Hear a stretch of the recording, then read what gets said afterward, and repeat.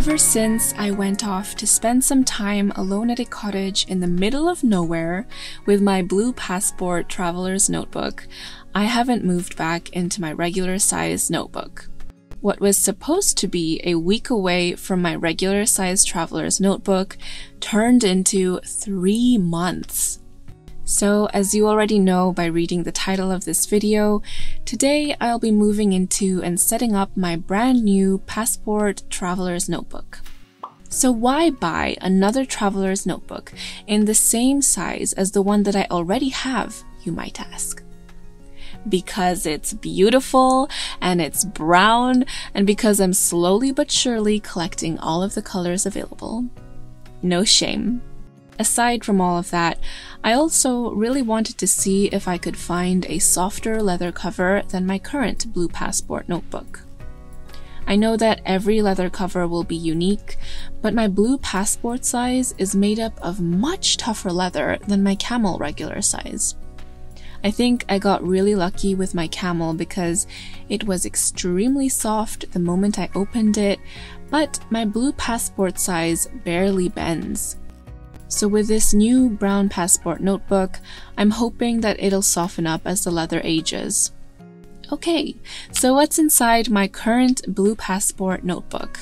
Really, only the bare minimum. First, I've got a plastic zipper case that holds my bookstore and library cards, as well as some Polaroids and stickers. And then I have a dot grid notebook that I'm using as my bullet journal. And that's it.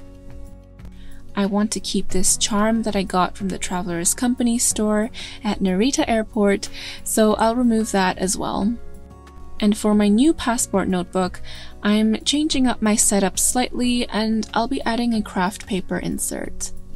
But before we get to that, I'll first remove the blank notebook that the new leather cover comes with, and I'll also add the charm onto the string. And now let's get started with decorating my new Kraft paper insert. So this is the first time that I've picked up this insert, and it's full of these thin brown papers.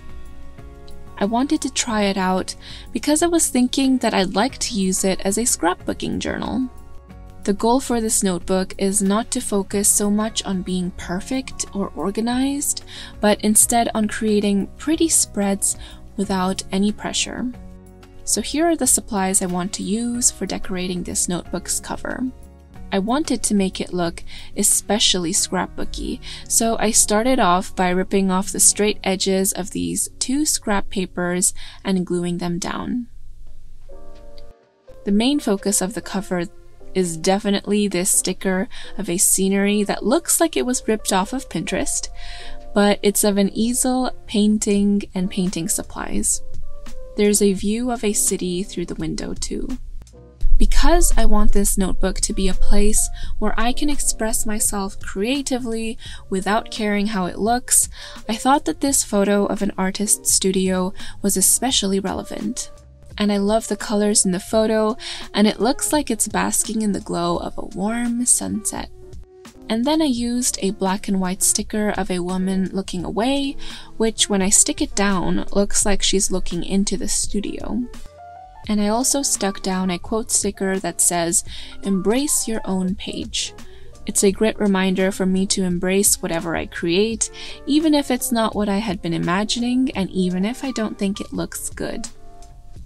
And finally, I used a golden sticker of a wreath of leaves. On the back of the notebook, I wanted to use a single stamp of a typewriter because it's also a symbol for creativity and art.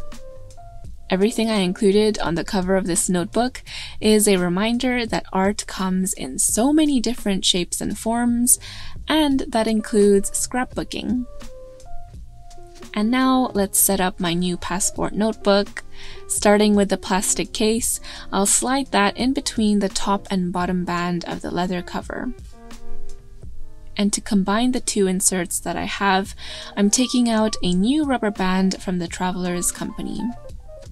I had been using the black rubber band for my blue passport notebook, but because I'm using a brown leather cover now, I thought I might as well match it with a brown rubber band. It's important to stretch it out so that it doesn't rip from the friction. And then I'll slide that rubber band around the two inserts to combine them, and then slip the two notebooks under the band of the leather cover. And that's it! I am really excited to start using my new brown passport notebook and to see how the leather ages. I'm excited to see if it'll get soft and more bendable as I keep using it and it keeps touching my hands. And I'm also really happy with how the cover of my Kraft paper notebook turned out. I already feel really inspired to start scrapbooking in there. If you like this video, you might enjoy watching my video about starting a new bullet journal in my regular size traveler's notebook, so feel free to check that out as well if you're interested. Alright, I'll see you in the next one. Bye!